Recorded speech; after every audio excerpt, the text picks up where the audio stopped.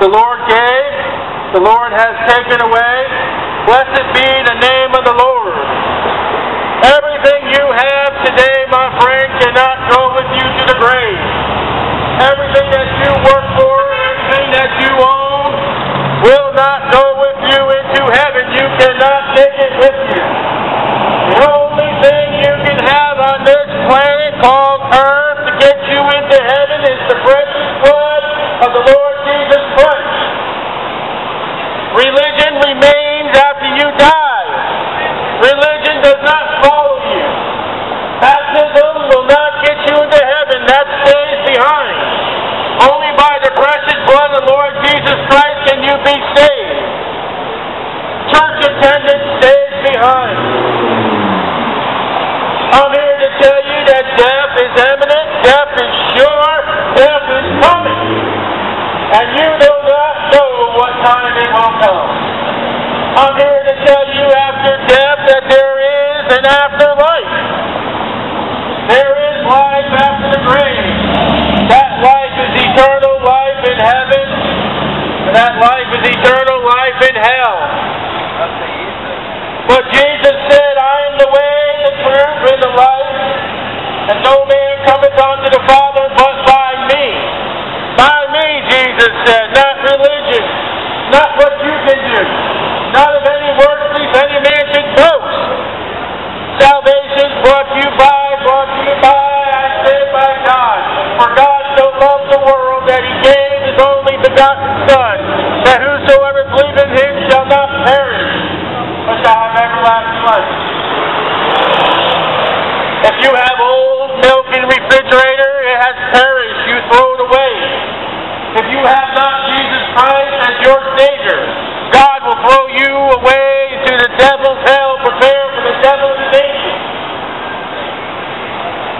Nothing will get you through the gate into glory, except the precious blood of the sinless blood of the Lamb of God, which takes away the sin of the world. All men have a sin condition, for the Bible says, for all have sinned, come short of the glory of God. There is none righteous, no, not one. You have a need today, you have a need to be saved, you have a need, Jesus said, that you need to be born again. Again, you're going to die, and the only thing you can take with you is the blood of Christ. Nothing else will go. A U-Haul will not follow. Taxi, freight, boxes will not follow. But that which will last is only by Christ. By the gospel that the Bible records that Christ died for your sins. And they buried him. And he arose again the third day according to Scripture.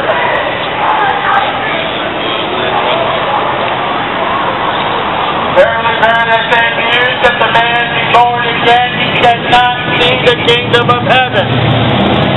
Jesus said that you must be born.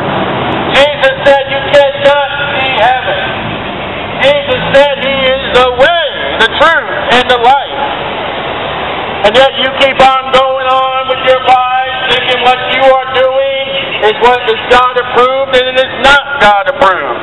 You think you keep on going and nothing's going to happen, and death is this death, and nothing be sure, as you stand before God one day and have to give an account. You stand with an excuse to say there is no God. Just because you're a mere human, you will stand before that God as he laughs at you and proclaims that he is. For there's no other name given by the man where he must be saved. The name that is Jesus above all names. At the name of Jesus, every knee shall bow. Just because you don't believe, what does that have to do with anything? What does that matter? You're just dust in the wind. But the Bible records that you have a need. And God has met that need, and you need. You must repent. You need to turn to Christ as your Savior. You need to acknowledge the God that created you. Yes, I said that God that created you. You're not a figment of a big bang. The big bang comes later on.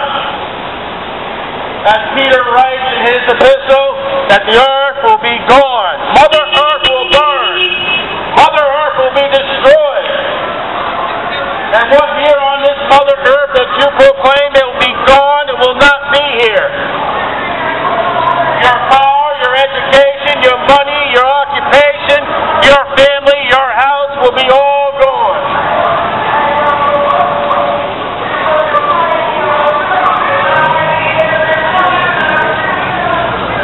I proclaim that salvation is of God, not of religion. I proclaim that Jesus Christ is God approved. I proclaim that religion is man-made and Satan's foundation. It's not what church you belong to. It's not what you have done. It's not what you can do. It's not where you go. It's by the blood of Jesus. It is by Jesus Christ, the Son of God, who is God. And God is Jesus. You got to be careful, my friends. There are people in the pulpit that will lie to you. And 2 Corinthians chapter 11 says Satan has his ministers. And I tell you right now, they're all around Daytona May. They will lie to you. Satan will lie to you. In John chapter 4, speaks of Satan, the liar, the murderer. Christ said he is the way, there is no other way. You need to do what God has prescribed. You need to do what God has given us for instruction. You cannot put your own ways into it. You cannot do what you think, what you write, what you want to do. It's not up to you. It is up to what God has proclaimed. God has written that it is His Son. It is the finished work upon Calvary. It is that when you come with your heart, when you believe in righteousness of Jesus Christ, that Christ died for your sins, and thou shalt believe with thy heart, and thou shalt confess with thy mouth. What must I do to be saved? The Bible records, believe on the Lord Jesus Christ, and thou shalt be saved. There is no other human that can save you, for humans are sinners. How can a sinner save another sinner?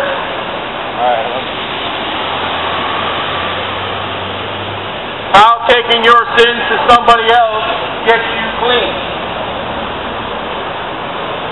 For God is holy, He says, be ye holy. The holy, righteous God cannot let sinners into heaven. If everyone goes to heaven, then what about Adolf Hitler? What about them that go after little children? What about murderers? If everybody goes to heaven, that is a lie by Satan.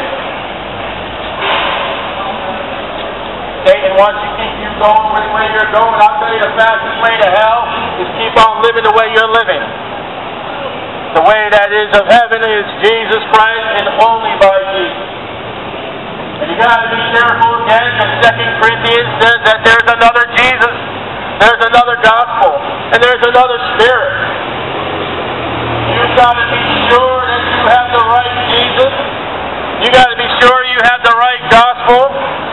You got to be sure you have the right spirit.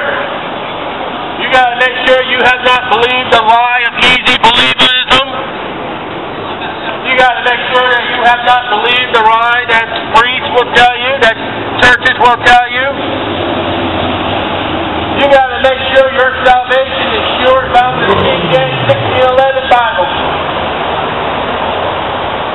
That had nothing to do with you, and all by Christ. All by the shed blood of the precious Lamb,